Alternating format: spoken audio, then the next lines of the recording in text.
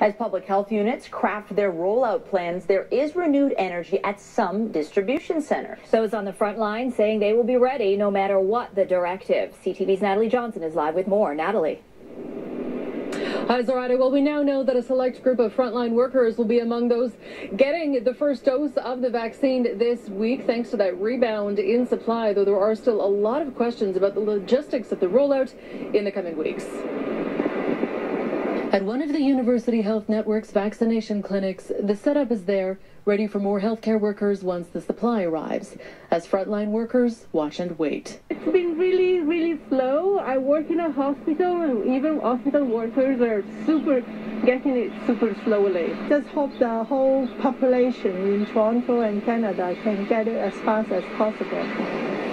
But with a surge in supply this week, the waiting game is soon over for another batch of high-priority workers. The vaccination of Toronto frontline firefighters who are directly involved in medical incident response began this morning at Michael Garron Hospital. Toronto paramedic vaccinations will resume tomorrow at Humber River Hospital and Sunnybrook.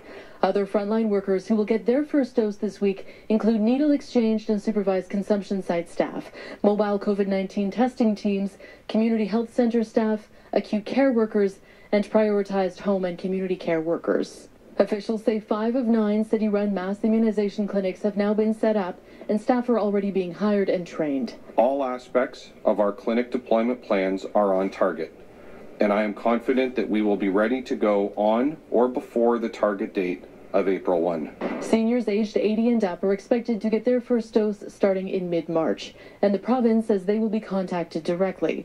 But the Ontario Medical Association says its members are still waiting for information to provide to their patients. We're a little, as it were, in the dark, waiting for some of the details that we think will be essential.